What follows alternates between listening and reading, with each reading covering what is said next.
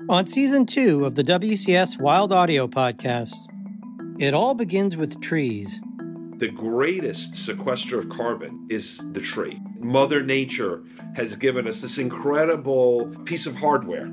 And if we can save these forests and we can save these trees, we can do some incredible things. We can help protect biodiversity, save biodiversity, but at the same time save ourselves.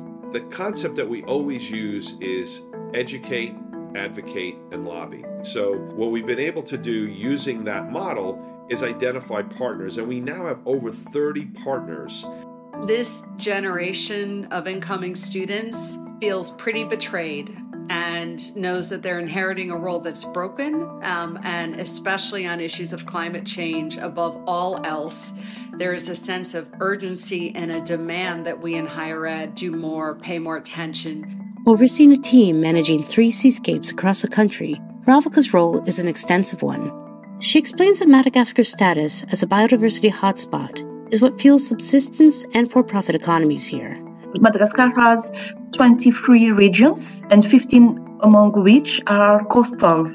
Most of them are in remote zones, so local communities in these remote areas rely mainly on fisheries. 1 million persons relying on fisheries for their subsistence. It's true. So much of the work that you're doing in an archives is you're always thinking about what people are going to be interested in the future.